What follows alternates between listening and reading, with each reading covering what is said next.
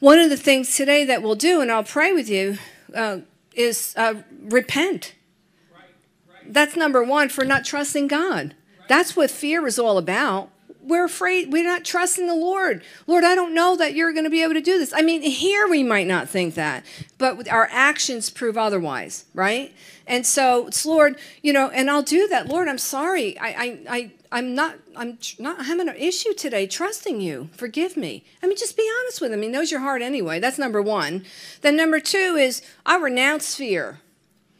I speak to that spirit of fear and I renounce you. I come out of agreement with you. I will not allow you to have any kind of jurisdiction over my mind. And I forbid you from being in operation. 3, then I'll decree the word. Lord, your word says you've not given me a spirit of fear, but of power, love, and of sound mind. Lord, I thank you. I thank you for a peace that passes all understanding. I thank you, Lord. You know, and this is how we do it. Now, I've had to have deliverance. Where, you know, a lot of times people will say, well, Christian can't have a spirit. Well, I cast them out all the time. I beg to differ with you. Because we're not possessed. But a lot of times from previous, from our previous lifestyle, there's doors that have been opened up that need to be closed. Right. And so, listen, I said, God, I'll do whatever you say. I just want freedom. I'm not going to get this religious, theological doctrine as to why. Are you battling and have you had freedom? That's just the bottom line. You want freedom? Then we're going to deal with this. I'm not going to have a dissertation about this or a debate. You want freedom? We'll pray for you. You want to stay where you're at? Keep your arguments. That's where I'm at this point, to be honest with you. I've been doing this a long time, and I've seen too many people live in bondage when they didn't have to. Then I've seen too many people gloriously get set free. And Jesus came to set the captives free. And so that's my hope and that's my desire. And I know that's my husband's. We love seeing freedom. We love seeing bondages broken. You know, I was bound. I remember saying to my husband, and I said to him, don't you dare respond to me. I said, oh my God, I can't believe how bound I am because I struggle so much with fear. And he looked at me. No matter what he said, he would have been wrong. He could not have said anything right at that moment. I have to admit that. Don't you dare respond. But I was like, oh my gosh. I mean, when the veil was removed and I saw how I was allowing my flesh to dictate my emotions, faith is not an emotion. It's not. We don't live by our emotions. We live by faith. And this is my stance. Lord, your word says this. I don't care what my flesh feels. Here's what your word says. I can do all things through Christ Jesus who strengthens me. Period. Basta. I can do all things through Christ Jesus who strengthens me. And my life slowly turned around and just the fear. So then there was fear and there was depression. There was rebellion. Rebellion and rejection work together. There was this whole, grouping. Spirits work together. Right. There was a whole grouping that the Lord had to set me free from. But here's the thing. It's not complicated because you don't have to figure it out. God does it for you. You just surrender. That's the beauty of the Lord. It's not complicated. The gospel's simple. It really is simple. And the Lord needs us free to minister. We want to bring those people in. I've been ministering a lot to people, really making it my point to minister the gospel to people. Make that a goal each week that you're going to zero out some person and minister the gospel. Bring them to church.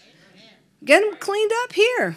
Cast those suckers out of them, And listen, I'm going to tell you something, especially with the way the world has lived, with what the media has projected. You can have sex with anybody you want. You don't even have to be married to have sex. I've heard people say, well, we love each other and we're going to have sex. No, the Bible says flee fornication, and there are reasons for it. So that he's protecting you because then you get soul ties. When you sleep with an individual, I'm going to be really honest, when you have sex with that person, the spirits that are in them come into you. See that? There's soul ties that happen. The Bible's, the world's saying that this transgender thing, it's not that we don't have heart for the people that are struggling, but now they're trying to say you can't even pray for people like that. Homosexual agenda. Read the Bible. In Genesis, male and female. I mean, that to me is just so there in your face. And then you have people that want to argue with you and tell you that it's not biblical. I mean, that it's biblical, but it's not. Listen, God has guidelines in it not to be, this, prudish group of people that are going to be self-righteous. That's not it. It's the love of God that we speak truth in love, not look down at the person and treat them like they're dirt, but we honor and we speak the truth in love. The occult. Let me just say this. I still know people that have their kids reading Harry Potter. Well, if you want them to learn about putting curses on people, let them read it. You have to be informed as to what is happening. Now, you think now this thing isn't going to open up a spirit of fear in kids? Or some of those games the kids are playing, some of the movies they're playing? Come on. We're casting the demons out of the people. People are like, oh, you're so fanatical. Well, yeah, I am. Because I want the people to get set free. And you know what? I tried it. I love the Ouija board. I love going to get my cards read and tarot readings and all that stuff. And let me tell you something. You want to open yourself up to something and have more demons come in, go ahead. But see, Jesus is saying this. It's an abomination to me. It says it in Deuteronomy 18. It's an abomination because he knows that it's idolatrous and you're bowing your knee to something other than Jesus Christ. And Jesus is saying, listen, I love you too much. And I don't want you to have to go through this. It's not, when you're falling in love with the Lord, the Bible says that you hate what God hates and you love what God loves. There's a fear of God. There's a holy reverential fear of the Lord.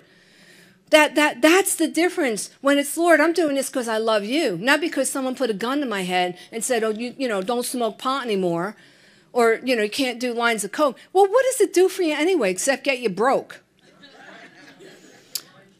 I mean, Jesus is free. The Holy Spirit's free. You can get a natural high. It's way better than anything like that. Trust me. For those of us who've been there, we know it.